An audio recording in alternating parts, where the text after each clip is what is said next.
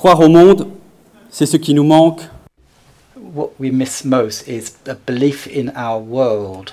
We've lost the world. We've been dispossessed of our world. That comes, this quote, I think, summarizes quite well the crisis which we are facing today. An economic crisis, a political crisis, and an environmental crisis.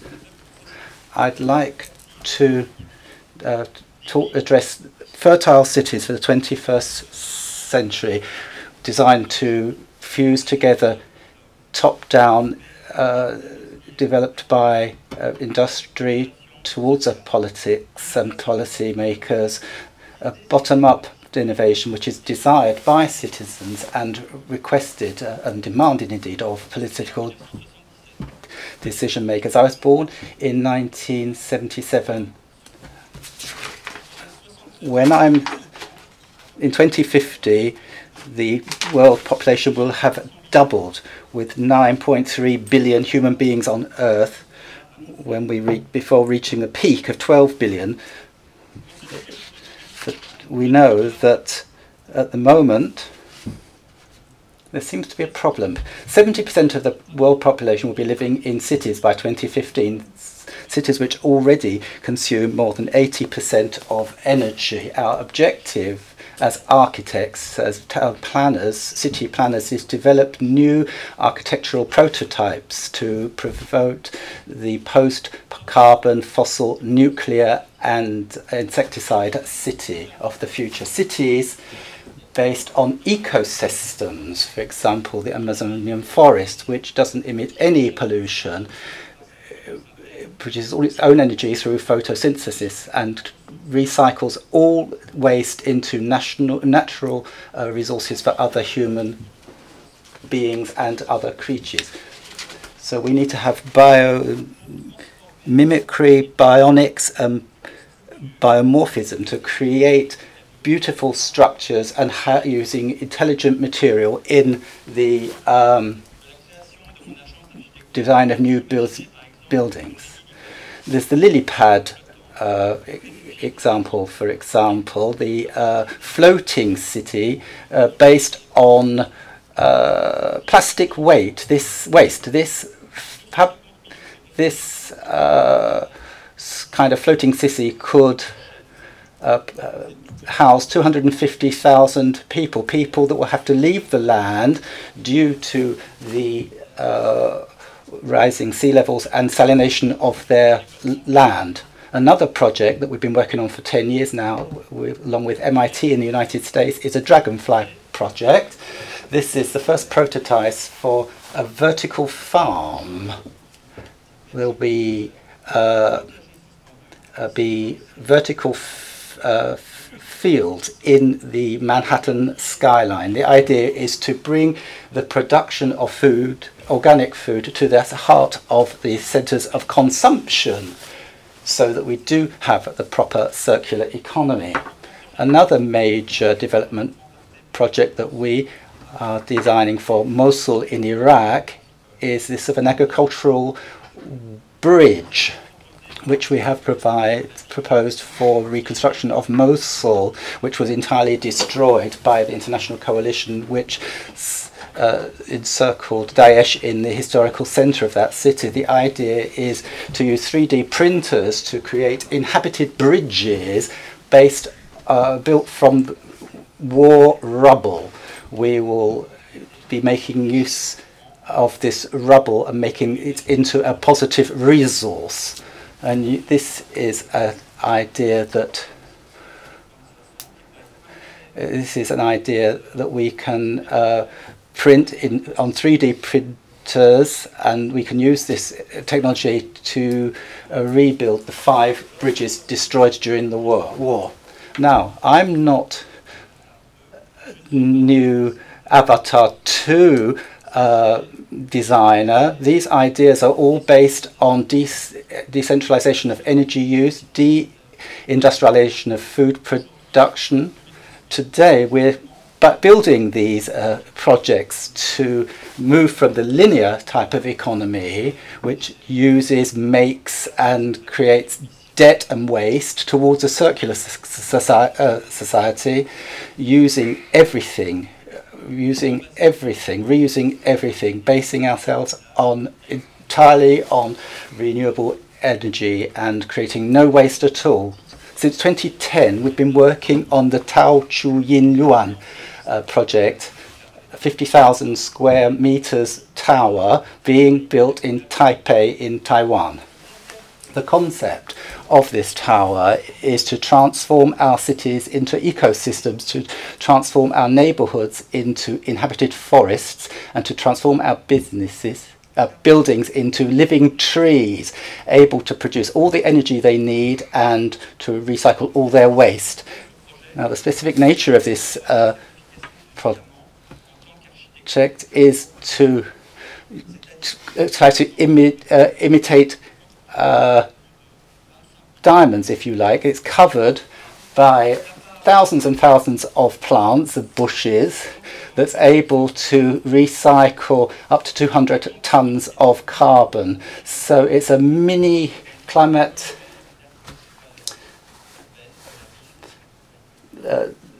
project to change the environment in Taipei. The idea is to make sure that we have all the advantages of living in the countryside within the centre of our cities, with private apartments covered by individual vegetable gardens. All this is based on renewable energy. There's an aeolian solar panel system with triple glazing, and the idea is to produce all the energy that's needed for the air conditioning. And through to the breathing plants, we can have natural bioclimatization of the apartments, and using the wastewater from kitchens and bathrooms, that water is recycled to be able to automatically water all these 10,000 square meters of gardens in the air. And this is going to be built on the biggest seismic fault line in the world, and the building will be able to survive earthquakes up to 10 on the Richter scale. So it's going to be an ultra high performing building, integrating, apart from renewable energy, a very flexible construction system which allows for 650 square meters apartments to be built without any internal walls. There's a double floor in each apartment so that there can be a kitchen or a bathroom on wheels that can be moved and plugged in wherever the resident wishes. So this is a sustainable idea, and we think this is something that will be able to be adapted as the family unit grows and changes. So it's a very large, if you like, earthquake proof area. You can see the building it revolves around its axis. The idea is to try to respond to some economic requirements with building this building, using prefabricated elements made in factories, and you can see it's here. You see the shape changes depending on the angle from which you view the building. The project is nearly completed. This is the upper floors. This construction method allows you to have 30 meters length of glasses, so that you can have maximum vegetable plant growth. And as I said by way of introduction, once this is completely planted up with its 25,000 trees, it will become a real carbon sink within a very polluted city as is Taipei. Our objective is to try to invent new types of sustainable architecture, to have them patented and to democratize this architecture. And what we do is to try to respond to the requests made by the people engaging us, i.e. the city authorities.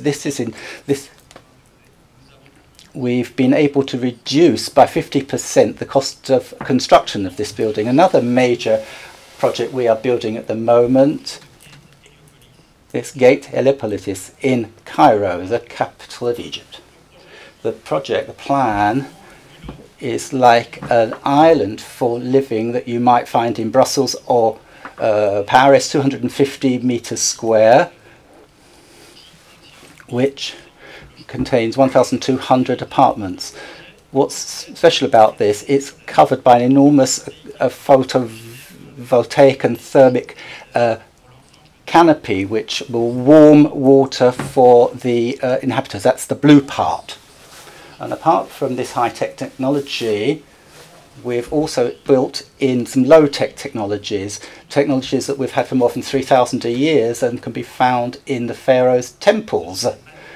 These wind tunnels which allows to take the hot air of Cairo under the foundations, and this air is naturally cooled and then it's repumped into the inside of the buildings. This is low-tech and high-tech, and we've built a building that reduces 80% of the energy requirements compared to any traditional building. For Cairo, we've also come up with a philo lights. It's a new type of lighting used with these wind turbines on their vertical axis producing this energy. You can see these solar panels on the main facade. If you look at these panels, you can see there's a large number of photovoltaic cells that mimic sunflowers, and they turn to make sure they always face the sun. And this is the interior, which is still under construction. This is this big air chimney, a tunnel system. And we also are building vertical gardens as well inside the building.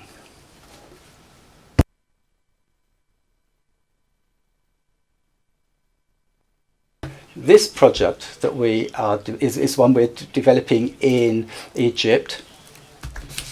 It costs 1,200 euros per square meter. It's possible because it's a massive project. We're able to produce sustainable architecture, and the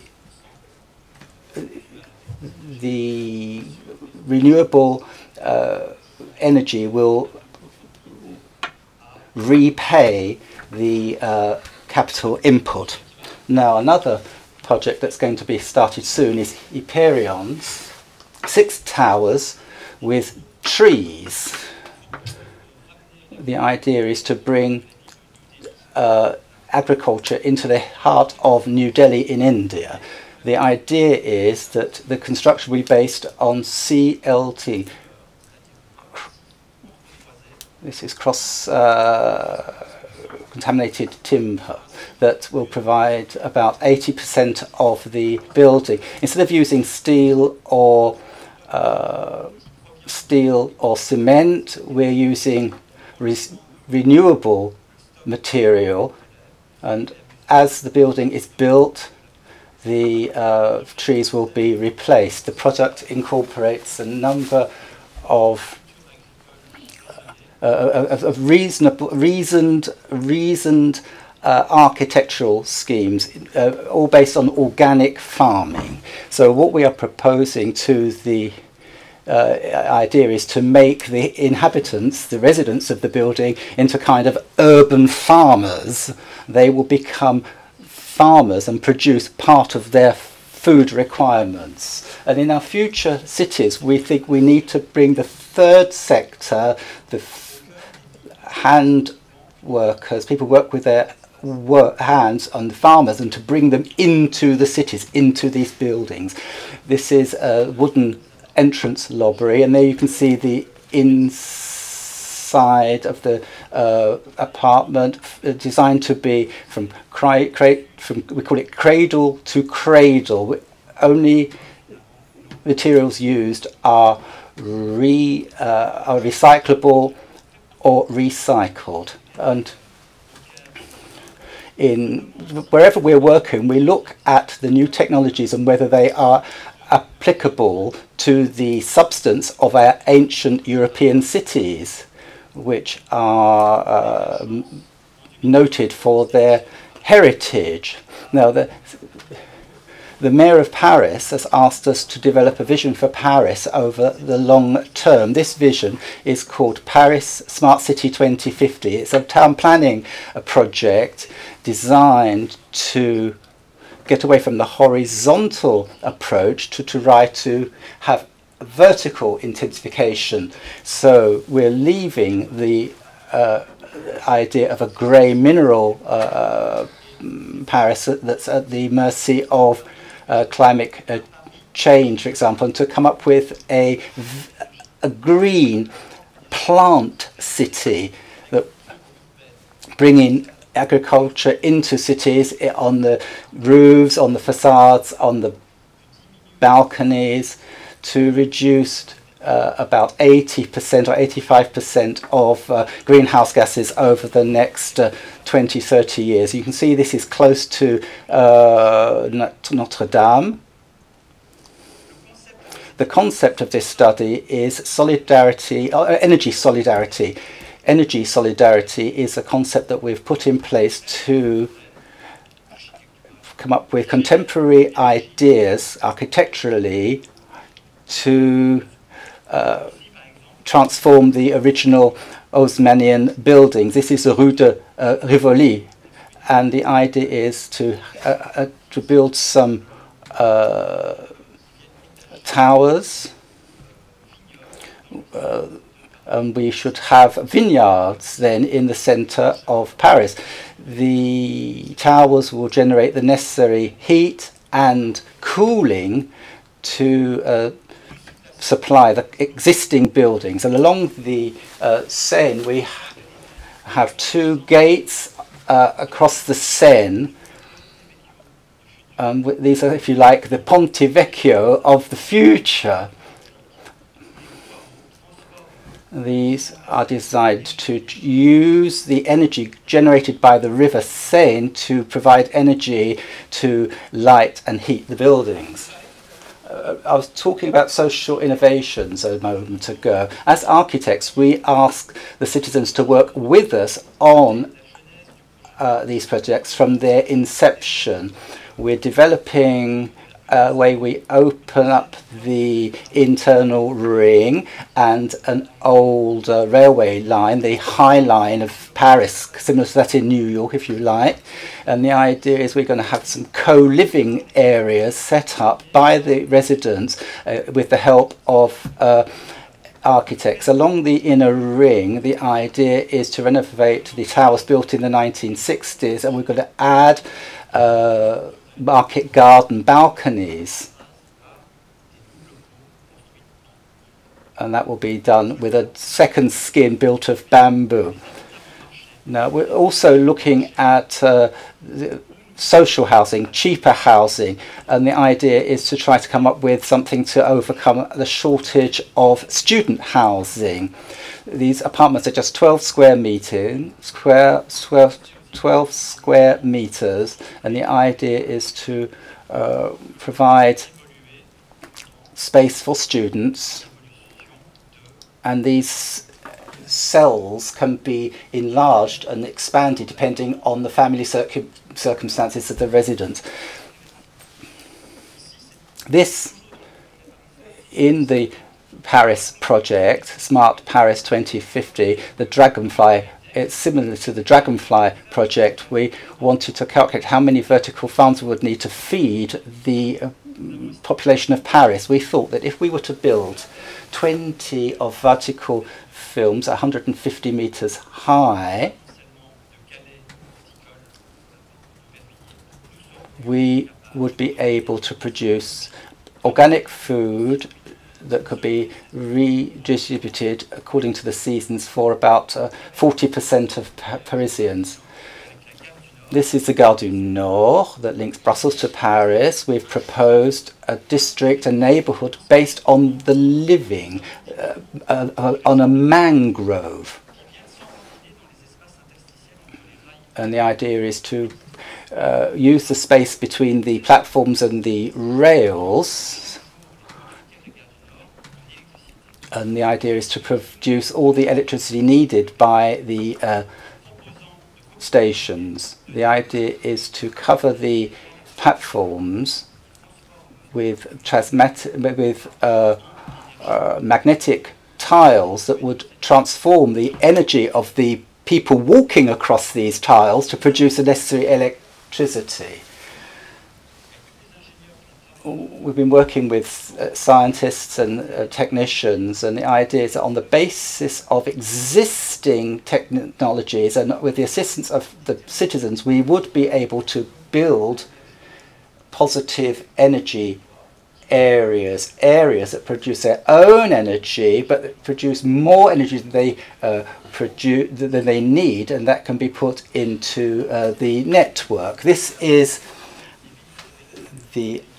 our vision for these historic cities in the 21st century, and we really do need to renovate our historic cities so that we can reduce the use of carbon in the future. And let's go to a smaller scale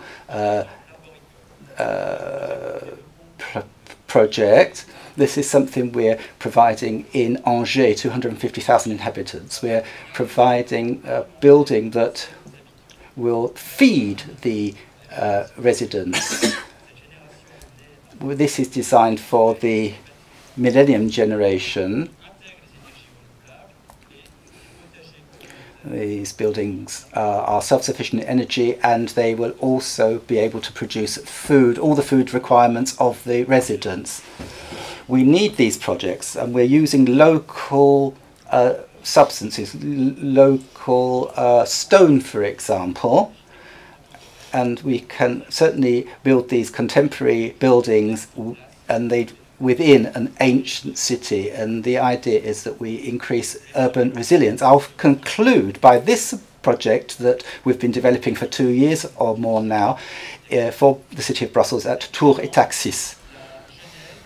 This is the idea of a new positive energy area built on a central building. We recuperate rainwater. It's near one of the largest shunting yards in Europe, and the idea is to build 3 carbo-absorbent agricultural towers, similar to those in Taipei. This building is inspired by the idea of vegetation as a symbol of the new. It is built of wood, and it will house startup businesses, existing businesses and students, and the idea is that all the generations will come into contact with each other and will all put extra efforts into creating these green technologies. We're proposing a microclimatic environment, encouraging students and other businesses to work the whole year round in a temperate garden. By creating these vertical forests, we want to breathe new life into Brussels Canal. We've noted that throughout Europe, cities are based on rivers or on canals, and we wondered why the river in Brussels, the Seine, has never been used. We don't understand why the northern part of Brussels has not been a more multi-use, more multicultural area. We think that the future of the city of Brussels will go via this new idea of dense, green and hyper-connected city, which marries together the best of low-tech and the best of high-tech. I just wanted to conclude by citing Roosevelt, who says that the future belongs to those who believe in the beauty of their dreams. Thank you very much indeed.